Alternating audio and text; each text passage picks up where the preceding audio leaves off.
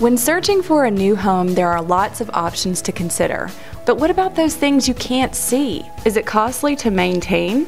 Can we afford the energy bill? Is it going to last? And most of all, is it going to be healthy for my family? I had heard of Energy Star before as it pertains to things like appliances being certified. As I talked to the builder and learned more about Energy Star homes, I realized they were built differently than conventional homes and built to a higher standard.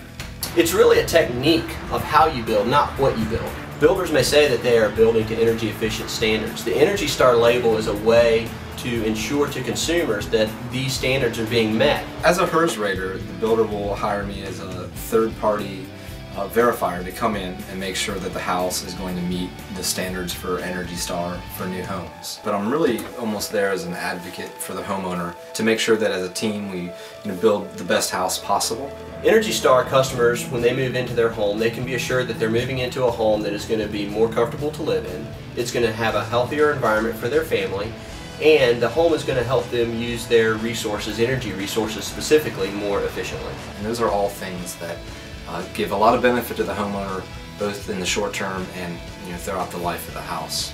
We've just already started reaping a lot of the benefits from living here. And my friends were surprised that we were able to buy a house with so many perks and such low utility bills. So this house is about 3 times larger than our old house, but the utility bills are only about 30% more for both gas and electric.